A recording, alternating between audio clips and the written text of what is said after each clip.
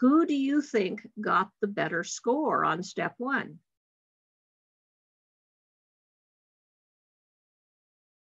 You have a 50-50 chance of getting this right. Very right, Meryl. And you know why I'm convinced she did better? Is because she reads so carefully. So if you can do one thing for yourself as you study for this exam, I want you to teach yourself to slow down and be calm as you approach a question. Because one time reading through carefully is 100 times better than reading it rapidly, skimming it and missing things, and having to go back and read it again. Read it once, carefully, and well. Now that we've noticed that there's much more reading to be done, I want to show you our certified approach to questions that you'll see again if you come to our webinar on Friday with Dr. Tisdall, who of course is the master of this. What you want to do when you look at a question, and again, do it carefully and slowly. A 20-year-old male college student presents to the University Health Clinic for complaining that he has, quote unquote, the sorest throat of his life and is tired all the time. Notice the use of quotation marks. One of the important primary care issues with physicians is you have to get used to interpreting what your patient is telling you about their condition. Patients do not come into your office and say, "Doctor, I have pharyngitis and lymphadenopathy." They come in and they say what they're feeling. And so you have to interpret that. And I always want you to start with the concept of who it was who walked in your door. In this case, age, gender, and we're going to also ask ourselves about the time frame for this chief complaint. Age of patient, gender of patient, and time frame of the chief complaint. Well, the chief complaint, as you see, is given in the patient's words. So you have a first step in this style of question in interpreting what the patient is saying to you. From there, they're going to give you ancillary information. Some of it is going to end up being useful to you, some of it is not. Read it carefully and think about it. So this patient has been sexually active for the past several months with multiple partners. On examination, he has a temperature of 100 degrees, 0.4 Fahrenheit or 38 centigrade. Oropharynx has a white exudate, marked enlargement of the tonsils, and enlargement of the posterior cervical lymph nodes. Okay. Now, as we're thinking about the age group here, and some of you may have heard this in class today with Dr. Tisdall, realize that if we compartmentalize patients into what's the most likely problem within their age group, for an individual from birth to the age of 20, you might put into your mind quickly thoughts of genetic or developmental problems. As they launch into their 20s and up until, say, 60 or so, they'll have things that they've done to infectious diseases or exposures or some sort of injury. And then as we get above 60 and beyond, we start thinking about genetic or developmental. So the age group of this individual makes me think about things that have been exposures. Now, notice that I underlined the posterior cervical lymph nodes, because if I'm thinking about how a patient is going to respond to something that gets into their body from saliva of others, then what's going to happen is that the infection in the pharynx is going to be managed by the lymph nodes that drain that area. So anatomically thinking, you would be going for, okay, tonsils, obviously, that's the drainage of the area from the throat. But how am I getting posterior or auricular nodes involved? That implies that there has been systemic spread. So this is not an infection that is confined to the oropharynx, but one that has instead spread through other tissues and is involving us, okay? Involving other areas, okay? Now, what do you think about this temperature? Does this fever imply to you something that is very highly inflammatory with lots of neutrophils and lots of production of interleukin-1 and lots of fever? What do you think? Is that a very high fever or sort of a meh fever? Good job, Danielle. See how much better you do with me than when you're trying to tease Dr. Tisdall? Exactly right. It's just not a very exciting fever. It's certainly a fever. But remember that what causes fever is changes in the hypothalamic temperature set point. And interleukin-1, when produced in the body, carried to the hypothalamus, acts through prostaglandins to cross the barrier and to stimulate a change in the set point. So think about the fact that if an infectious disease causes a tremendous amount of interleukin-1 production, I'm going to tend to have a very high fever. If there is not as much interleukin-1 production, I'm going to have a lower one. So I'm already thinking with this presentation that I've got a viral pharyngitis. I obviously could have had a bacterial pharyngitis or a viral one, and they would both be in my differential list. But the temperature here is implying to me that this is viral. The fact that I'm seeing lymph nodes that are outside of the normal drainage flow of the throat is also making me think viral. And when I come to the point where I see that this patient has a soft abdomen with a palpable splenic tip, I'm saying not only has it made it to lymph nodes that are outside the drainage of the throat, this has gotten into the system-wide circulation. This is not classic for bacterial pharyngitis. So I'm really leaning very strongly toward a etiology. Now notice what they've done next, which is a sort of sneaky thing for them to do. The liver is mildly enlarged and tender to palpation. Well, if you're not thinking about the body's natural response to a viral infection, then you might very quickly make the mistake of asking yourself the question of whether or not this could be a case of viral hepatitis. But what is it that the liver does every day in order to keep you healthy that would make me not be surprised that the liver is tender to palpation? What does your liver do? It filters from the gastrointestinal tract. What else, Danielle?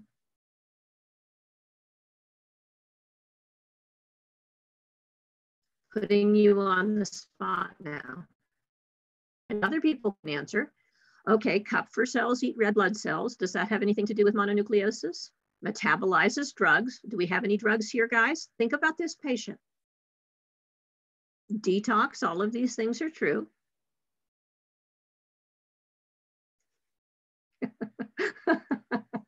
You haven't given him any drugs yet, Meryl. That's right. Well, guys, have you heard of something called the acute phase reaction?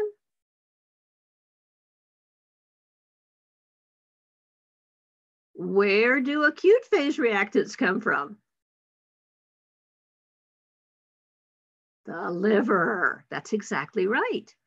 So if I have a liver that is responding to things that, as you said, it's detoxifying out of the blood, it's cleaning things out, the response of putting a whole wave of reactants into the bloodstream that function in increasing the immune response eventually is a perfectly normal thing for the liver to do. How am I going to tell the difference between a patient who actually has an infection of their liver, hepatitis, and someone who simply has the liver doing what the liver should be doing in a case of a system-wide infection? How am I going to tell the difference? There you go. There you go. Liver function tests, right? So now what I want you to do, having thought to this point, is think about what tests you would want to order in order to distinguish and perhaps rule in or rule out the various things you're thinking about. We've got bacterial pharyngitis, still on the list, we haven't ruled it out. We've got viral pharyngitis of some systemic sort, and we've got the possibility of hepatitis that we just want to make certain is not going to wipe out and slap us in the face after we've made our clever diagnosis of something else. We're covering the bases, and I want you then, realizing that they will show you all of these chem panels and differentials, I want you to be thinking about how you're going to manage them quickly. Yes, Alex, okay? The key with fever is that it is caused by interleukin-1. And so as a generality, bacterial infections will cause a higher fever because of the fact that they attract a multitude of neutrophils, which then start the production of interleukin-1 from the endothelium and release it themselves. Now, there are certainly viruses that will cause high fevers as well. So I can't do it absolutely, but I can probably do it fairly grossly, starting with a pharyngeal infection. The bacterial pharyngeal infection would tend to have a higher fever than the viral ones, okay? So it's a question of how much interleukin-1 is stimulated by the pathogen, okay? Now, back to our metabolic panel here. Train yourself to read these quickly. They'll be in the same order, but every doctor, every day of practice is going to be confronted with dozens, if not double dozens of these to look at every day. So you need to start getting good at it. Now, I sort of cheated here and highlighted the things I wanted you to notice. With that ALT and AST, what do you think about that and the potential diagnosis for hepatitis? Can we rule that in or rule that out? Rule it in, Meryl says. Is that a high AST or ALT? It's certainly elevated. There you go. You had a 50-50 chance and now Milan got it, okay? You can rule it out at that level. That simply is not a high enough elevation. It will be 20 times normal, okay? There you go, exactly. Even more than hundreds, Meryl. I mean, if it's a hepatitis, it will be a dramatic increase. I wouldn't have expected you to necessarily know that yet, but you're at the beginning of your study. So you're going to start to get these numbers in your head quickly so that you can look at them and say, yeah, that's pretty dramatic. I need to look at that, okay? Everything else here, I didn't highlight because I'm not seeing any elevation that's worth worrying about.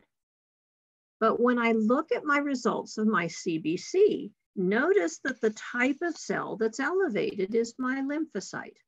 Okay, now that should be an important point for you to understand immunologically.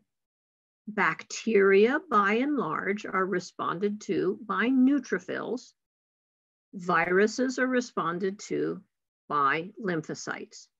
Now, there are certainly lymphocytes turned on to certain components of bacteria and so forth. But remember that that key transition between what we call a humoral immune response and production of antibodies and a cell-mediated response and the production of killer T cells depends on these lymphocytes. So we're going to have these elevated, and the fact that we have such an elevation here and a slight elevation, but not really very noticeable in the neutrophils, pretty much pushes me away from a bacterial pharyngitis and into a viral one. Now, looking at the differential of what types of lymphocytes these were, notice that the elevation of those atypical lymphocytes, which are my killer T cells, and in some degrees, my natural killers as well, pretty much cinches this as a viral infection. Okay, now let's stop for a minute and think about how long it took us to get there. Now, I've worked step by step, and I'm sure some of you out there are thinking, oh my God, I can't take 10 minutes on every question.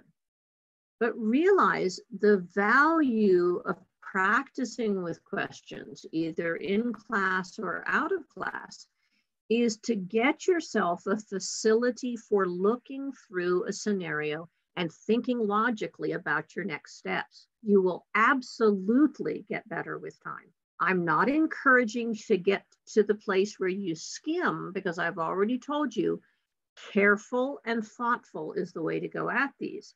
But it's certainly true that you will get better and faster as you think through the process of the patient. Age, gender, time frame, what's most likely? Chief complaint, where am I? What organ systems could be affecting this? What are the clues in the case history that I'm given? What are the clues in the tests that I'm given?